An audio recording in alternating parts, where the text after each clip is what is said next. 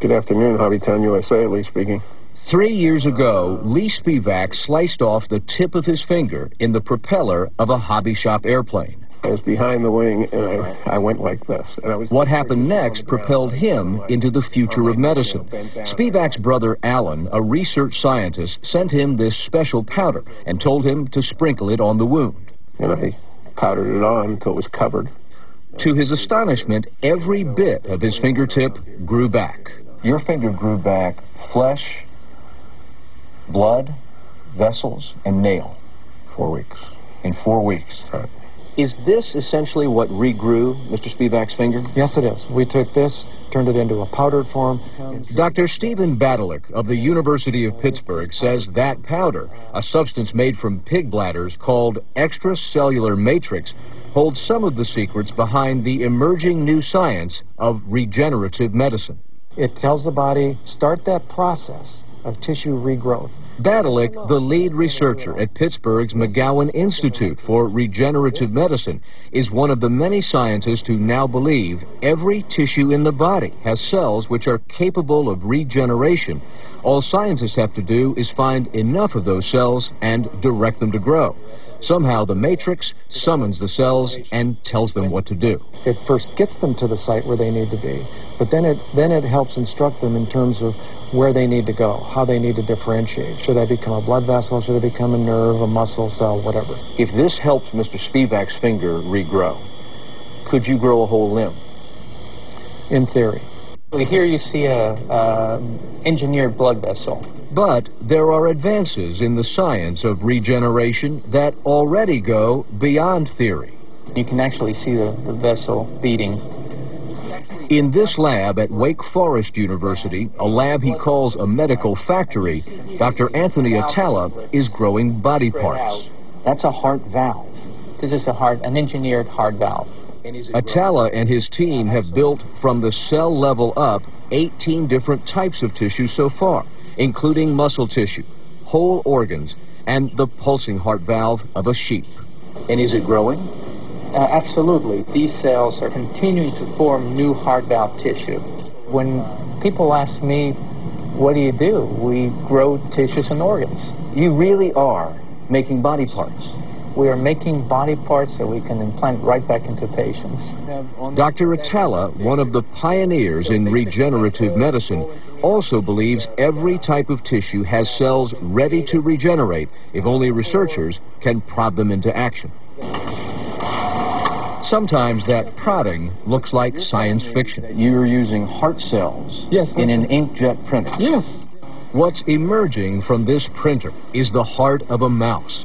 Mouse heart cells go into the ink cartridge and are then sprayed down in a mouse heart pattern layer by layer. Dr. Atala believes it's a matter of time before someone grows a human heart. The cells have all the genetic information necessary to make new tissue. That's what they're programmed to do. So your heart cell is programmed to make more heart tissue. Your bladder cells are programmed to make more bladder cells.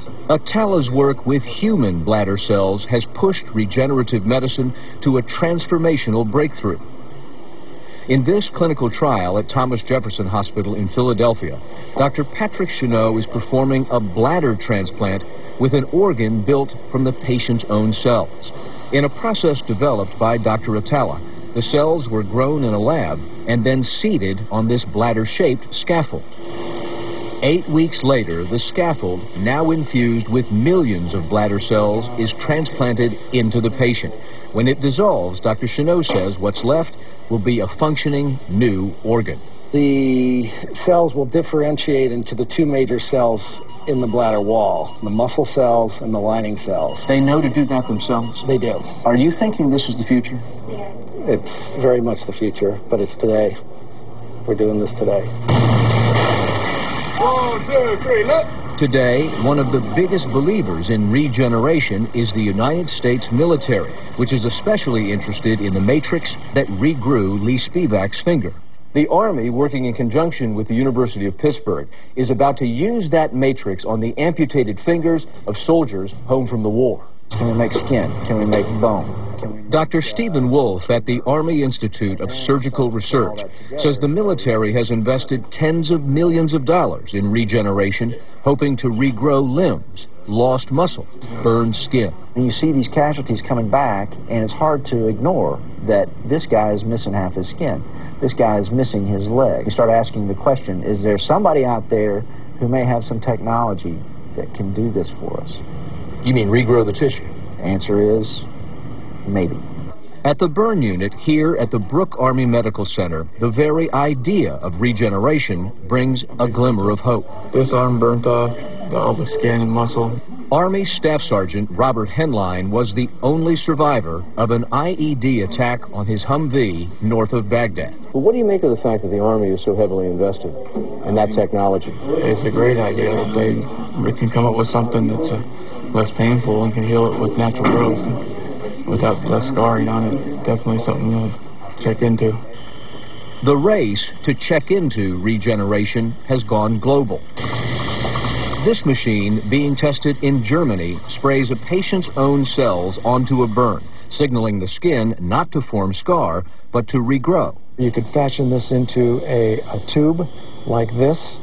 In a clinical trial in Argentina, Dr. Badalik is about to implant matrix material shaped like an esophagus into patients with throat cancer. You expect the body to regrow a piece of its esophagus? We fully expect that this material will be degraded and cause the body to reform normal esophageal tissue. Injecting one?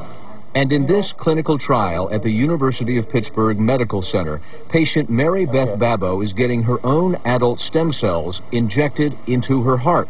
The hope is to grow new arteries. Her surgeon is Dr. June Lee. It's actually, if you will, what we would consider the holy grail of our field for coronary artery disease. The holy grail because a patient who can regrow a blocked artery may never need surgery. It's a big difference from open heart surgery to this. If people don't have to go through that, this would be the way to go if it works. Corporate America already believes regeneration will work. Investment capital has been pouring in to commercialize and mass-produce custom-made body parts. We're actually building a very real business around a very real and compelling patient need. Dr. Stephen Nichtberger is the CEO of the Tengion Corporation, which has bought the license, built the factory, and is already manufacturing the bladders developed at Wake Forest University we told you about earlier. Tengion believes regeneration will soon revolutionize transplant medicine. Transplant patients, instead of waiting years for a donated organ, will ship cells off to a lab, wait a few weeks, and grow their own. I look at the patients who are on the wait list for transplant. I look at the opportunity we have to build bladders, to build vessels, to build kidneys. In regenerative medicine, I think it is similar to the semiconductor industry of the 1980s. You don't know where it's going to go, but you know it's big.